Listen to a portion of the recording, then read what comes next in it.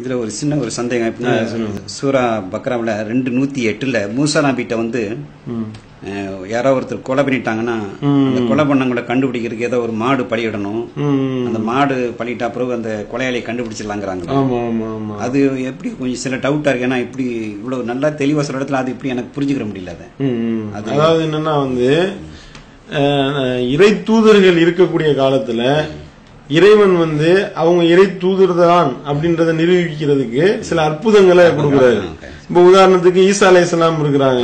இயேசு அவங்க வந்து நான் இறைவனுடைய தூதர் தான் அப்படின்னு சொல்லும் பொழுது மனுஷன் தான் இறைவனுடைய தூதரா தேர்ந்தெடுக்கப்படுறாரு. மனிதர்கள் ஒருத்தவரை தானே இறைவன் தன்னுடைய தூதரா தேர்ந்தெடுக்கிறாரு.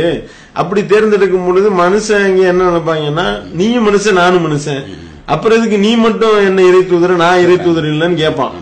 அப்ப இறைவன் என்ன செய்யறாருன்னா, எந்த ஒரு இறை தூதருக்கும் இறைவன் அத்தாட்சிகளை அற்புதங்களை அனுப்பாம இருந்ததில்லை. ஒவ்வொரு இறை தூதர்களும் தாங்கள் இறைவனுடைய தூதர் தான் என்பதை நிரூபிக்கிறதுக்கு இறை தூதர்கள் அத்தாட்சிகளோட தான் போவாங்களாம். அதனாலதான் மோசேவுக்கு என்ன வழங்கப்பட்டுச்சு, அற்புதங்கள் வழங்கப்பட்டுச்சு. அவர் பாம்பு கைத்தடியை தூக்கி போட்டாரு, பாம்பா மாறுது, கையை காட்டுறாரு, வெண்மையாகுது. இந்த மாதிரிலாம் வந்து இறைவன் வந்து அத்தாட்சிகள் வழங்கி இருக்கிறான். ஈசா நபிக்கும் இறைவன் வந்து அந்த மாதிரி அவர் வந்து அந்த களிமண்ணை ஊதுவாரு, பறவையா பறந்தது. எல்லாரும் வந்த ஆளுகள்ட்ட என்ன சொல்லுவாராம், நீங்க என்ன சாப்பிட்டு வந்துருக்கீங்கன்னு சொல்லுவாராம். நீங்க என்ன 2 இட்லி தானே சாப்பிட்டு வந்துருக்கீங்க, புரோட்டா தானே, இப்படி சொல்லுவாரு. கரெக்டா என்ன வச்சுட்டு வந்தீங்கன்றதையும் சொல்லுவாராம். அது இறைவன் வழங்கிய ஒரு ஆற்றல். அது இந்த மாதிரி வந்துகிட்டு இறந்தவர்களை உயிர்ப்பிச்சார், இல்லாபி இது இல்லா, இறைவனுடைய கட்டளை கொண்டு அப்படின்னு சொல்லிட்டு இறைவன் தன்னுடைய திருமணம் சொல்லி காட்டுறான்.